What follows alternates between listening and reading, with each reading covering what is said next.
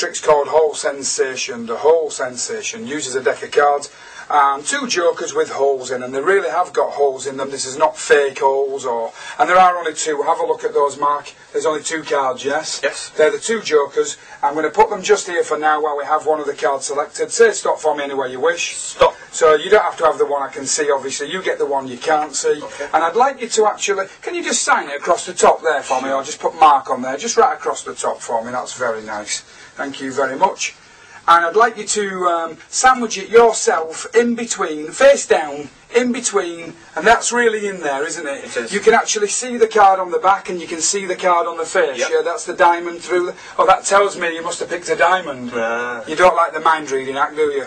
But look, there really is one card trapped in between the jokers. Watch, because this is unbelievable. All I do is give one little flick and it just vanishes just like magic. It really has gone, yeah? Yeah. And over here, if I pick up the cards, there's one card face up in the middle of the deck. It's got your name written right across it. It must be your Ace of Diamonds, and this is Hole Sensation.